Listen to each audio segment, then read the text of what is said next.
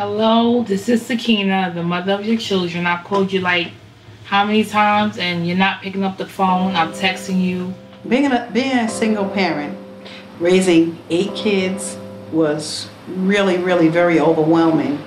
Having 8 children without a partner is really not very practical. All children grow up with the concept that they're supposed to have a mother, father. Regardless of race, ethnicity, that's something that our society promotes. The black family and the idea of what it should look like has been greatly impacted from slavery. In Africa, the family was stable, it had access to resources, and people were always willing. But coming to the slave plantation, the stability was undermined.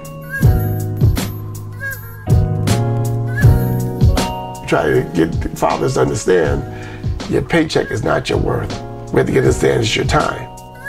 Just in case you didn't know, DAD is important. DAD stands for do's and don'ts, dedicated and devoted dollars and discipline.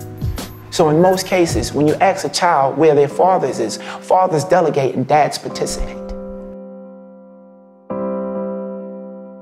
The mental capacity to work, to not quit, those are things that I look back at my father and that really made a big difference to me.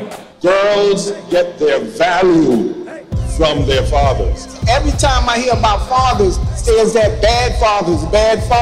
But there are a bunch of good fathers, and there are a bunch of fathers that want to have their children. We need to help all those mothers out there who are raising their kids by themselves.